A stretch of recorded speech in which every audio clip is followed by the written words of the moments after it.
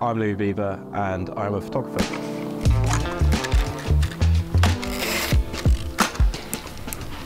Well, taking pictures began when I was 11. My grandfather gave me his old film camera and I basically tried to shoot a roll of film, and then as you know, with your first film camera, a lot of it's just toss.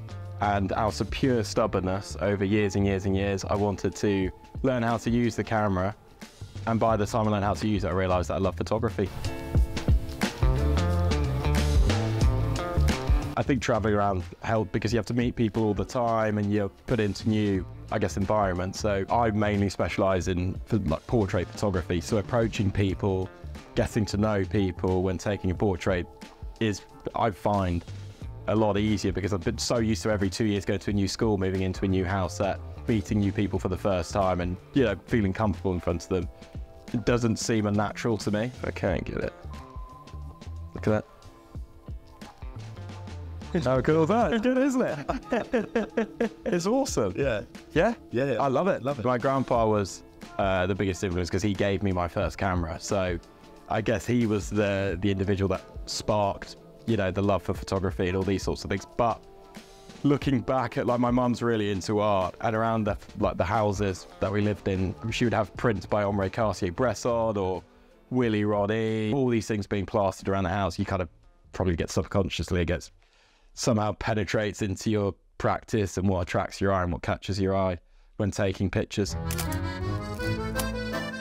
But with the work in Paris, my dad was based out in Paris. I put a shout out on, there was a website called The Basement at the time, and I said, looking for, skateboarders to go and take pictures of.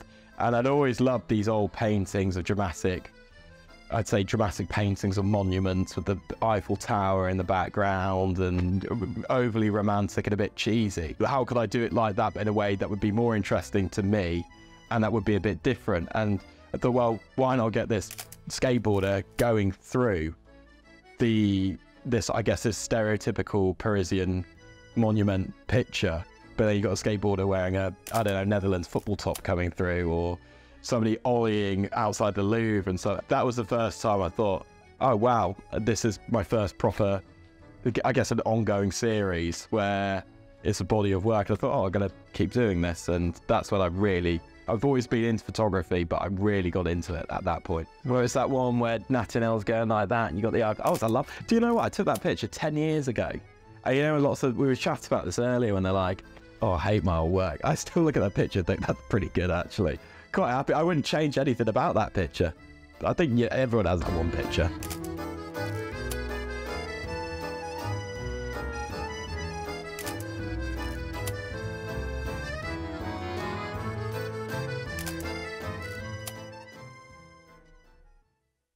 So my photography's developed from Paris in so many ways, because I find that the more you learn about photography, the more you realize that you know nothing about it. Like, there's so much to learn. And I remember when I didn't know enough about it because I just used to stress about using my equipment, about what people would think about my images. I mean, already when you're about 18, you're so self-conscious. You don't really know who you are or what you enjoy taking pictures of. You just think, well, I'm going to, take pictures that I like and hope for the best. But you take criticism really seriously. That's one thing I've realized, because you're not confident in yourself. So somebody could take a picture of people, you always get to get your work criticized, but someone would say, this is shit, or this is rubbish, or I'm not happy with this image, or this is wrong. And it would honestly, I would be not upset, but I would be mildly enraged, I think. I guess the main thing I've realized is learn your equipment, you become more confident. Over time, as you get older, having that confidence, you don't take criticism that badly because you think, well, I like it, so I couldn't care less. And also you stop following trends. I think the most important thing that I've learned is identity within your work. And that's the thing that makes you stand out. I mean, you could have the best camera in the world, you could have a great style, but if you're shooting like anybody else and you're shooting things that you're genuinely not that fussed about, you're not going to enjoy it really. Because we've got both of these. That one makes more sense because you can see both of the badges. I like the close ones because you can see why I want to do that. do PSG and Marseille. I think I've got a white Marseille. Do I have a white Marseille? There it is. There you go.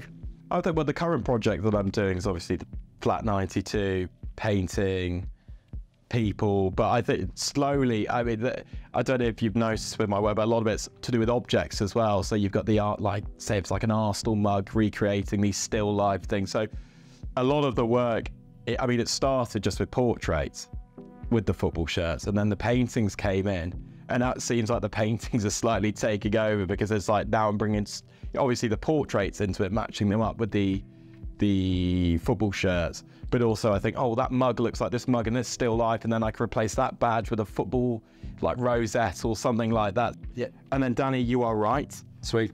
And I will tell you what I'm going to be doing with your hands. So have a seat, but close your eyes. No, too weak, yeah. The build up to it has been quite interesting, because it's not like most conventional, I guess, portrait sessions. So I thought, well, to save money, I'm going to use the corner of my bedroom as a makeshift studio. And then also, shooting in someone's flat doesn't make it feel like a photography job or you're taking part in a project. It feels like you're popping over, having a catch up with a mate, and then taking a couple of portraits at the same time. It's a bit close together. Yeah, that's better. Yeah, because they're slightly touching. Yeah, because can you see? They're slightly touching, but they're not. There you go. Oh, that's lovely, chaps. And then hold that for me, please. Where the project's going, I'm probably going to do it until, like any project, you do it until you get bored of it, really. And it's been, God, nearly 2 years now of doing it. I'm yet to be bored. But the problem is that I really enjoy doing it. It fills me, I guess, with confidence, but I guess it makes me happy doing the project. So until it stops making me happy, then I'm probably going to keep doing it. 2, 1. Smashing work, chaps. Although the football collecting was a hobby, now integrating the photography into it is the same thing, because I get to document, you know, the football shirts that I collect, but also it makes me, well, it keeps me enjoying photography like I used to.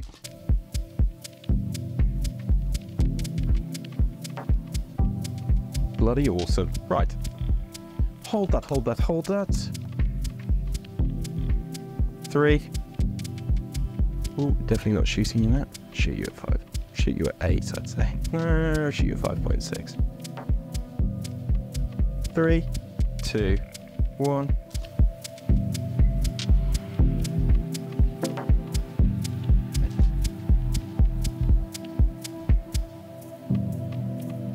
But this is where I'm going to be completely honest, because this is the one thing that irritates me, where, I mean, we were discussing this earlier, where, I mean, Instagram, social media, it's one of those platforms where people are trying to create an image of themselves where how they want to be perceived. So I go on Instagram and I see, we were chatting about this earlier, about a photographer videoing his like 5 assistants changing rolls of films in 23 cameras, or a photographer holding up a bag of 500 rolls of film, which I just think, and it's funny because you go on their Instagram, the work's not there. Where is the work? I don't think it's that hard to take a picture, and I know that sounds quite snobby. If you get to know your camera and where, you know, the settings you like shooting in, it's actually really easy to take a picture. Really, isn't it, really? I don't understand how film photographers be like, oh, it's really complex, you know, shooting on a film camera. I mean, if you look at the RZ67, all you need to know is aperture and shutter speed.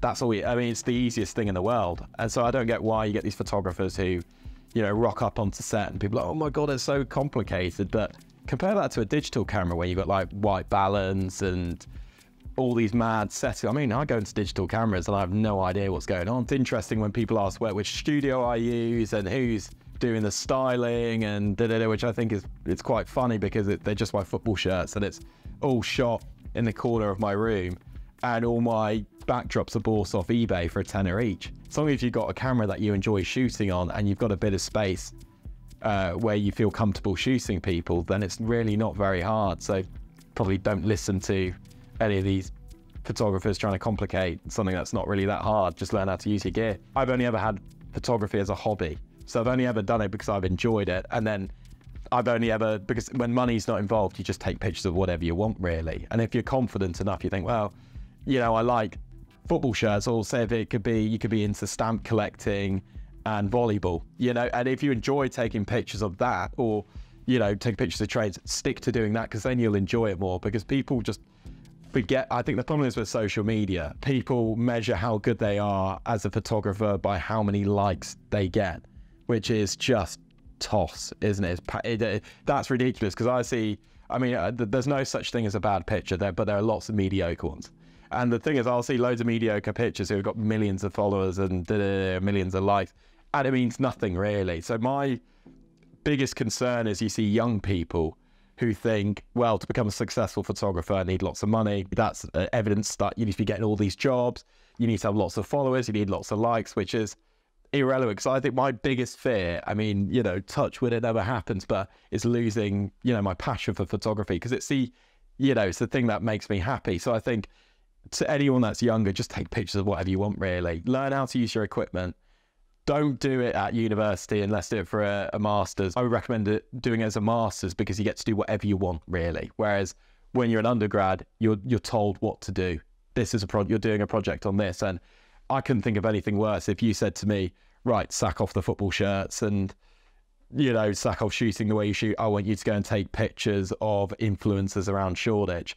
I just would hate it. And if I did that for long enough, I'd probably get sick of photography. So I think my main thing is, I've said this earlier, but just take pictures of what you want, really, and have the confidence to just keep at it, because there will be people who say, why would you take that picture? Why are you doing this way? This is wrong. This is right. When there isn't really a right or wrong answer in taking pictures. Just enjoy it, really. That's the main thing. And, you know, don't get bored of it. No sign up. Just, yeah, thanks for having me. Thank you very much. Do one of those peace out things, or, you know, with those like JD adverts where they're kicking